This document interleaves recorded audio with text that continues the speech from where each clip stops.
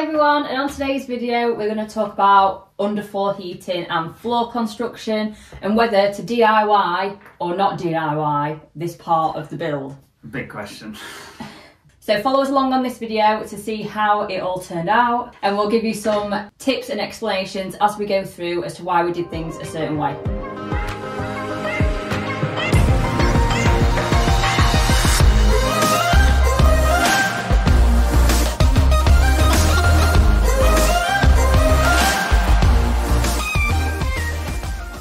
We kind of cheated a little bit. We had some help. Yeah. So the builders did the new bit of the house and we focused on the existing bit that needed a bit of TLC, which included extending the joists, battening them and then insulating before the underfloor heating can be clipped to the insulation. I think one of our biggest decisions that we had to make early on was why we wanted to do the floor in the way that we wanted to do it. I think the ceiling height, Charlotte, may have been the main issue. Yeah, so the way that we did the floor build-up wasn't the easiest option. The easiest option to do is to do like a solid floor construction, and then you put boarding down, insulation, and you clip your underfloor heating pipe to that. Whereas with ours, we laid ours in between the joists, which meant a lot of notching, and generally it takes longer. But by inserting the pipe within the joists means that your floor level stays Almost the same, effectively. Yeah. I mean, apart from a couple of mil when you've got the cement boards on top. But if we were to lay the boarding on top of the joists, then you've got your insulation, then you've got your underfloor heating, you would have increased the floor height by at least 50 mil maybe. 50 mil. And, you know, when our ceiling heights aren't crazy tall anyway, that would have, I feel, been detrimental to the space. So yeah, I mean, I put my foot down. It'd have reduced the ceiling height to less than 220, which, and that's centimetres. 230 is probably your limit. I mean, whatever I am, I can nearly touch the ceiling here and we haven't even got the plasterboards on yet. So add a bit of tile to the bottom of the floor as well. So you're already bringing it down another maybe 40 mil. So I think as a whole, we've made the right decision in the way that we've done it. Yeah, we definitely found the hardest way of doing it, I would say, hence needing a little bit of help, and probably where this video will lead towards a maybe an obvious decision for you, but it depends on the construct really, I would say, as to why or which way that you DIY this.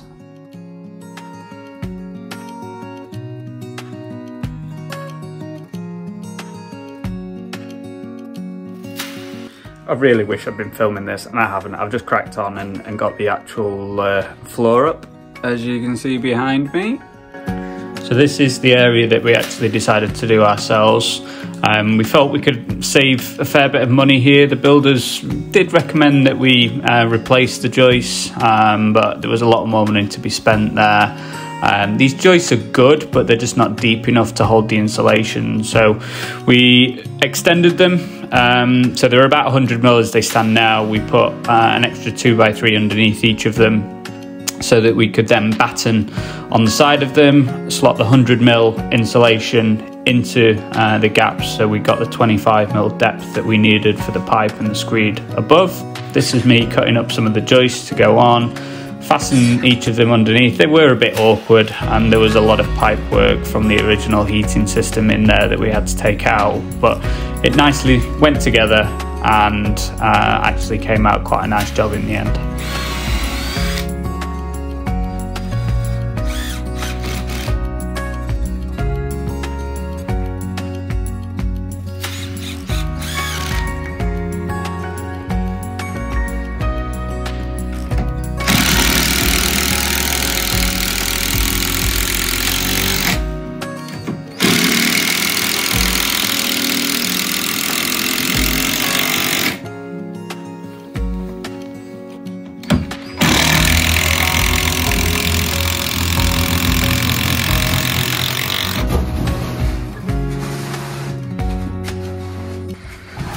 What's today's job, Charlotte? Insulation. You having fun? I'm covered in snow. We've only just got started. No. bit stinky too.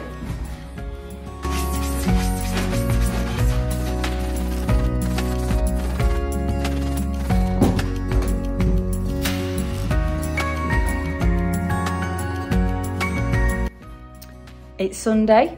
We've been here all day since like 7 AM and the underfloor is laid on the entire ground floor. It took us a fair few hours and we had help from the lads at my work, which was just amazing, to be honest. They've been proper troopers and, well, I mean, me and Adam were here. We helped. But they basically did it and it looks amazing. All pressure tested, all ready to go for the screed on Tuesday. So well worth being here all day today. We really feel like it's an actual like habitable space now, nearly. So screed will go down and then 5 days, concrete boards will go down and then we can start to plasterboard. And I think that will be when, you know, it starts to feel like a real room. No, really good progress today, really pleased. So we'll catch up with you guys in a bit. Nearly there.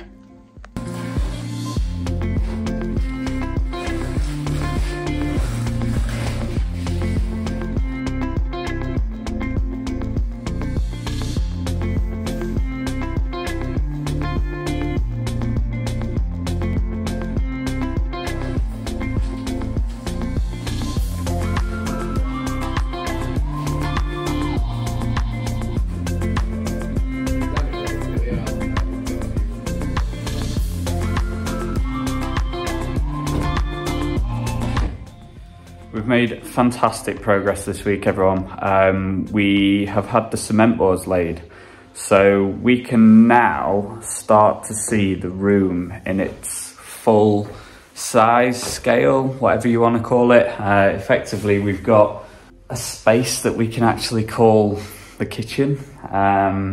We know the height of things now. We know where we can mark out where each of the units is going to fall.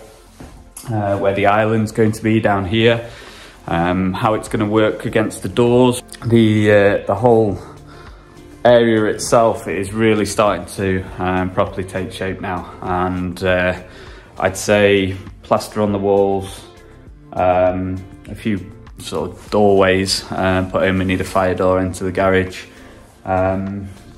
And I'd say this is pretty much livable. A couple of bits from the electrician to second fix. Obviously, once the plasterboards have done, before the plasterboards, we need to put some radiator pipes back up into the bedrooms upstairs, connect up the underfloor heating. It's been fully pressure tested with the guys that laid it, but we still haven't sort of done the full wet connection yet. So that will get done at the same time as the heating pipes. I'm not going to be able to show you, it's dark. Damn, we've finally got a coat of paint on. That's got a separate video for that one that we'll build out, so we've actually now got paint on the walls. But yeah, I can just see this entire space. I mean, I've just walked around the whole downstairs now and the floor is basically done. A few little corners to fill in, a few little gaps that they haven't yet got to, but as a general basis, we are there. So plastering next.